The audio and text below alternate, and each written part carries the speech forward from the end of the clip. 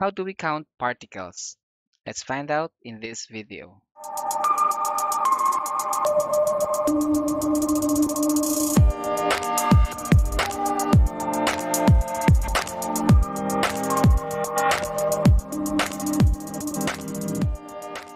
The words pair, dozen, and gross is equal to a certain number. For example, pair is equal to 2 pieces of whatever object, dozen is equal to 12 pieces of whatever object, and gross is equal to 144 pieces of whatever object. Now for atoms, since they are too small, we use a certain word to count them. The word that we use is what we call a mole. Mole is the number used to count particles such as atoms, compounds, molecules, ions, protons, electrons, and neutrons, and the like. A mole is equal to the Avogadro's number, which is equal to 6.022 times 10 to the 23rd particles. Now remember that these particles can be atoms, molecules, or ions. In order for you to visualize what is 6.022 times 10 to the 23rd particles, let us identify how many zeros are there in that figure. We write 6022, then add 20 zeros. And then let's add all the commas. And that is what 1 mole is equal. If we have 1 mole of the element hydrogen, there are 6.022 times 10 to the 23rd particles of the element hydrogen. Now, what about its mass? To identify the mass of 1 mole of hydrogen, you just refer to a periodic table of elements and then look for its atomic weight, or sometimes called atomic mass. So the atomic weight or the atomic mass of the element hydrogen is equal to 1. That means the mass of 1 mole of hydrogen is equal to 1 gram.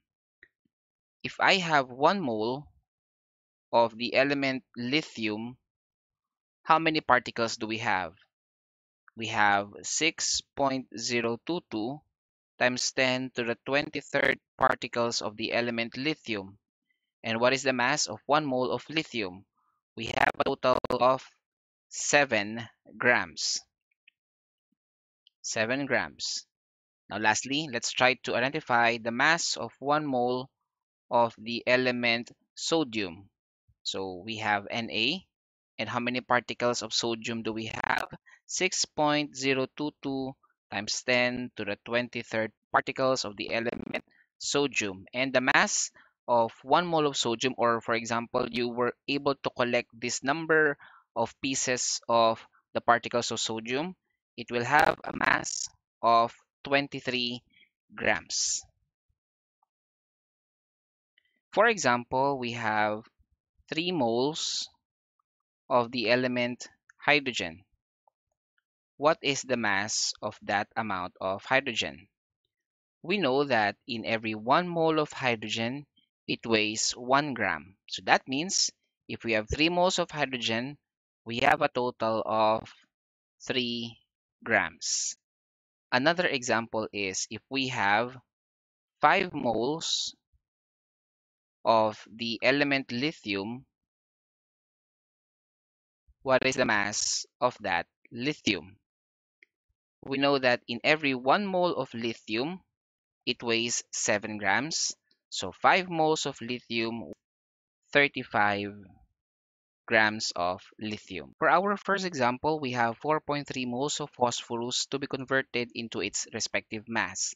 So the first step is to identify the conversion factor between moles of phosphorus to grams of phosphorus. We need a periodic table of elements for this one. Based from our periodic table of elements, in every 1 mole of phosphorus, it is equal to 31 grams of phosphorus. We have 4.3 moles of phosphorus as our given. We multiply that with the conversion factor between moles of phosphorus and grams of phosphorus. You should always remember that Whatever the given, always remember that whatever the unit of the given should always be the unit of the denominator. So therefore, between moles of phosphorus and 31 grams of phosphorus, what you will write here is 1 mole of phosphorus.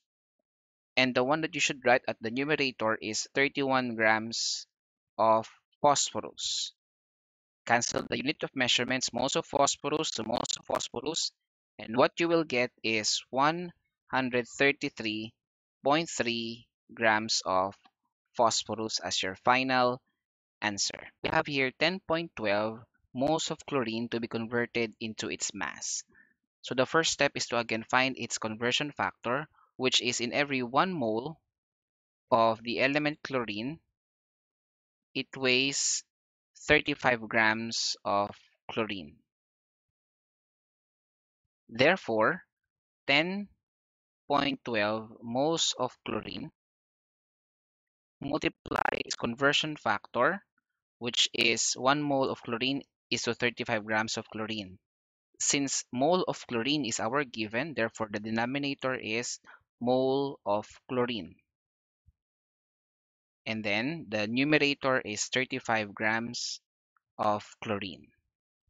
Do not forget to cancel the unit of measurements, and you will get 354.2 grams of chlorine.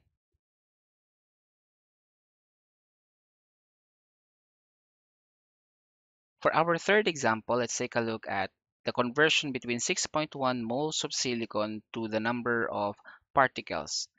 So the first step is to find the conversion factor between moles of silicon to the number of particles of silicon.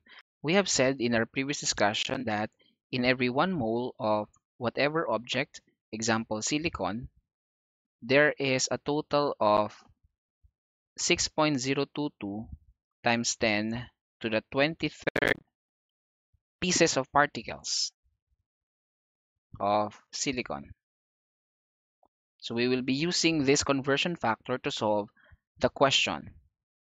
We write 6.1 moles of silicon,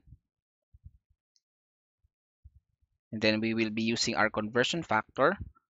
So since the given is in moles of silicon, therefore what we will write at the denominator is 1 mole of silicon. And then on the numerator is the number of particles, 6.022 times 10 to the 23rd particles of silicon. And then solving for our equation, which is 6.1 times the Avogadro's number divided by 1, what you will get is 3.67 times 10 raised to the 24th particles of silicon. And that is your final answer. If you are given a mass of an atom, say a silicon, and you are asked to convert it into its number of atoms, how do you solve it? To solve this question, the process is still the same, which is to find first the conversion factor between mass and atoms of silicon. We know that in every 1 mole of silicon, the mass of that 1 mole is 28 grams of silicon. And in every 1 mole of silicon, it is equal to the Avogadro's number times 10 raised to the 23rd atoms of silicon. So don't get confused if I use the word atoms here, because particles can refer to as molecules, atoms, ions, depending on the given. Since the given here is just an element, I can use the word atoms. Since we are looking for the relationship between grams of silicon and atoms of silicon, we can actually use this conversion factor. We write 32 grams of silicon, multiply it using our conversion factor. Grams is our given, therefore we write here 28 grams of silicon is equivalent to the Avogadro's number times 10 raised to the 23rd atoms of silicon. Compute for our equation 32 grams times the Avogadro's number divided by 28 grams, you will get 6.88 times 10 raised to the 23rd atoms of silicon. There you go. Now let's try doing some conversion using compounds. If we have 3.3 moles of glucose, C6H12O6, what is its equivalent mass? Since we don't have a list or a periodic table for the mass for a compound, we need to first compute for the mass of 1 mole of glucose. So to do this, you first need to write the elements present in the compound. We have carbon, hydrogen, and oxygen. Identify their respective subscripts. We have 6 for carbon, 12 for hydrogen, and then 6 for oxygen. And then multiply that to their respective masses. So for carbon, the mass of a carbon, its atomic mass is 12 grams. For hydrogen, it's 1 gram. And for oxygen, we have 16 grams. Then multiply and find their products. And then find the sum of the three products. So that means our conversion factor is in every 1 mole of C6H12O6, the mass is equivalent to 180 grams of C6H12O6. We can now use this conversion factor to solve for our question. We have 3.3 moles of glucose multiply using our conversion factor, mole here, so therefore 1 mole of glucose is equivalent to 180 grams of glucose. And then 3.3 multiplied by 180 divided by 1 will give you 594 grams of C6H12O6 as our final answer. For our last example, let's consider this question. 545.12 grams of calcium carbonate, CaCO3, is equivalent to how many molecules of calcium carbonate? Since we don't have a direct source for the mass of a 1 mole of calcium carbonate, we need to first compute it. We identify all the elements present, which are calcium, carbon, and the element oxygen. Then identify their respective subscripts, 1 for calcium, 1 for carbon, and then 3 for oxygen. Then we will multiply them to their respective masses per element. For calcium, we have 40 grams. For carbon, we have 12 grams. And for oxygen, it's equivalent to 16 grams. Identify their products. And then compute for the sum of the three numbers. We can now use this number as part of our conversion factor, which is in every 1 mole of our compound CaCO3, it is equivalent to the number of particles, the Avogadro's number, 6.022 times 10 to the 23rd molecules of your CaCO3, which is also equivalent to 100 grams of your CaCO3. We have 545.12 grams of CaCO3. Multiply that using our conversion factor. This is the only one that we will be using. because our concern is only moles, rather molecules, and the mass, grams. So therefore, you will write at the denominator, since this is in grams, you will write here 100 grams of CaCO3. And then on the numerator side, you will write the Avogadro's number 6.022 times 10 to the 23rd molecules of CaCO3.